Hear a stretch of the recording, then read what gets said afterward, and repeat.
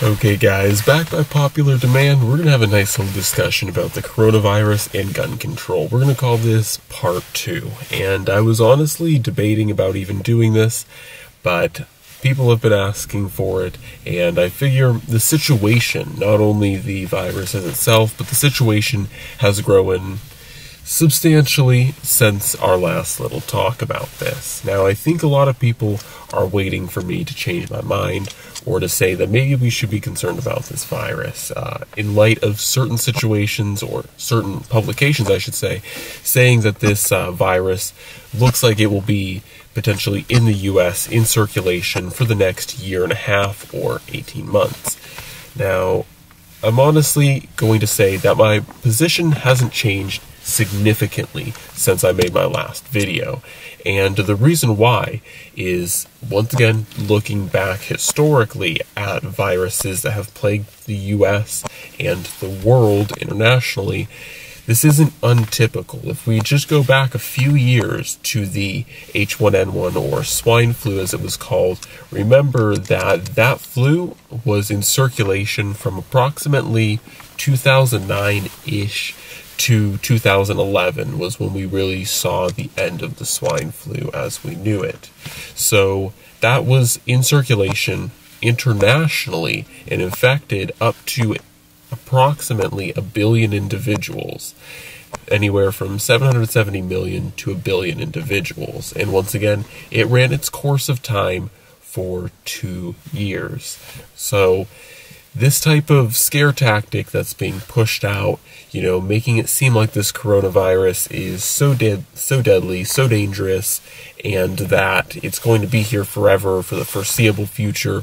The reality is, yes, the coronavirus probably will be around for the next 18 months. What should we do? Well, we should do the same things that we've always been doing and taking natural precautions not to touch our face, to wash our hands, use hand sanitizer, and of course, limit the spread of any illness by staying home when you are sick. These are general precautions that seemingly most Americans, most educated individuals, have forgotten. This stuff seems like it should be natural. I myself, in my medical program, this is some of the first things they teach you is how to properly wash your hands, when to wash your hands, when to use hand sanitizer. This stuff isn't complicated. It really should be basic for so many individuals. However, it's not for many.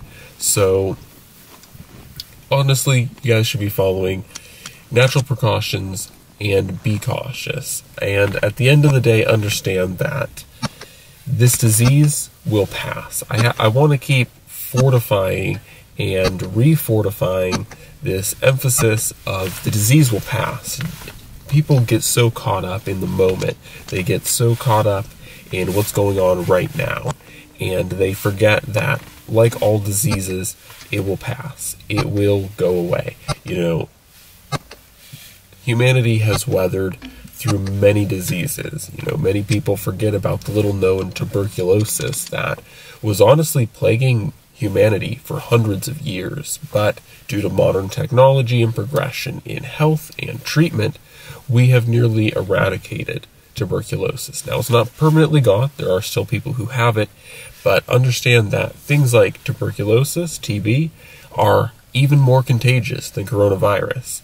Yet, we as a humanity or humankind practically used our brains to about wipe it out from humanity. In fact, you rarely even go around thinking until this coronavirus came out, that the person coughing right next to you had any issue, when in fact they could have had TB, which, like I said, is even more contagious than coronavirus. It is extremely contagious. So understand that humanity is smart, viruses aren't, and that we will get through it. Now, I also want to re-emphasize, because once again, the situation has worsened since we've talked last, and gun control has continued to grow. And in fact, as I've much feared and saw coming, politicians are using the fear of this situation that we are allowing our media to project upon many of us in civilization to get their whims, to get their wishes pushed through, even if it's just temporary. Understand that no form of gun control is ever okay, even if it's just for the next year and a half until the coronavirus, settles out. It's not okay. It's not okay for a short time. It's not okay for a long time. Even a day of gun control is too much gun control. Okay? So we do need to understand, and more than be checking our feed, seeing how many people have died from coronavirus, we need to be checking, where are our politicians with guns? What are they doing with our guns? And this goes for local, this goes for local, this goes for state, this goes for federal. Now, luckily, the federal government hasn't been pushing any gun control, but there have been many local cities, boroughs, and counties that have been pushing gun control. There have been states pushing gun control. There have been states making, even here in Alaska, I'll reemphasize, here in Alaska, there have been shelter-in-place laws that are aimed at closing gun stores. And one thing I will say, if all of you are so fearful of this coronavirus, the last thing you want to do is knowingly or unknowingly strip yourself of your ability to defend yourself with a firearm. Now, I'm not hurt by this so much because I already have enough firearms that I feel comfortable with.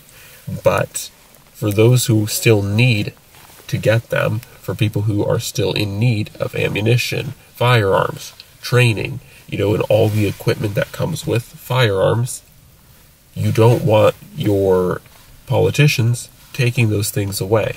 So I will re-emphasize that the two biggest points that I made in my first video, I'll make in this video, and I will continue to make, is that this virus, this disease, whatever you would like to call it, will pass. And two, that we need to keep an eye on our firearms, our freedoms, and making sure that no level of legislation is passed, because we understand that our politicians are trying to do a good thing. They're trying to mitigate our exposure with other humans that may, possibly could, might have this said disease.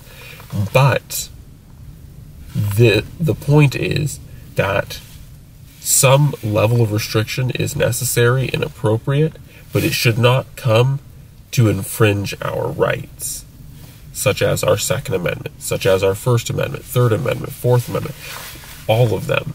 Nothing that our government puts into place should openly go against these amendments. Okay?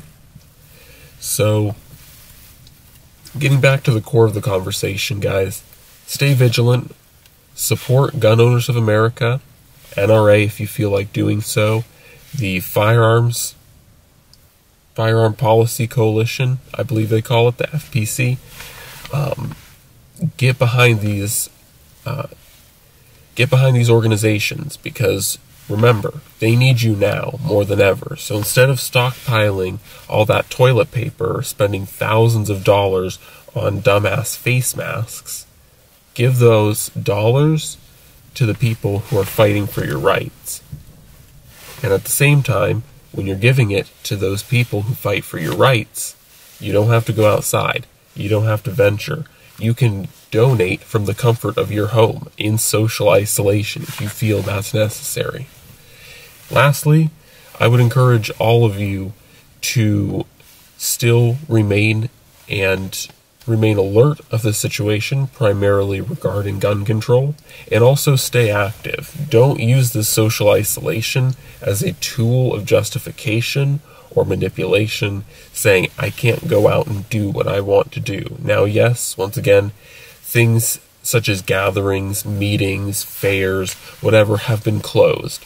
But in many states, my state included, you can still go out here. You can still go hiking. You can still go hunting. You can still go fishing. You can still enjoy nature.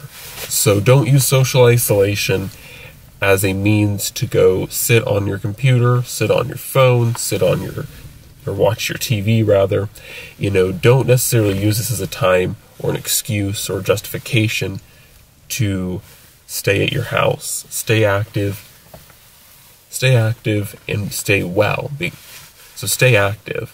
And I say this, and I really mean it, because once again, working in my field of work in healthcare, I can tell you that one way to naturally build up your immunity is to stay active. When you're active, when you're physically active, your whole body is active. When you're engaging yourself in a walk, in a hike, in a hunt, in a fish, or in a fishing situation, you're getting your whole body moving. You're forcing your lungs to work. You're forcing your heart to work. You're putting your body to work. And when you do those types of things, your body's much happier.